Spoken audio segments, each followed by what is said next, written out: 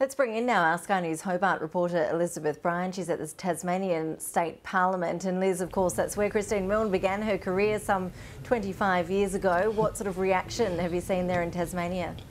There's been plenty of surprise here in Tasmania, but hearing from many of those who are closest to Christine Milne, this hasn't come as so much of a surprise. She's looking to spend more time with her family, less time travelling, and of course more time with the imminent arrival of her grandchild this year. But certainly a time to reflect on her political career, which, as you mentioned, began here at Tasmania's State Parliament, where she fought for numerous environmental causes close to her heart in Tasmania. As the leader of the Tasmanian Greens, as the first female leader of any political party here in Tasmania. And speaking today on the streets of Hobart and asking people about their reaction, it seemed, regardless of their political beliefs, there was a respect for her strength of conviction and her fighting spirit for a number of Tasmanian issues. Let's take a listen. Rarely agree with Christine Milne's politics, but I do respect her position, and she certainly advocated that very strongly over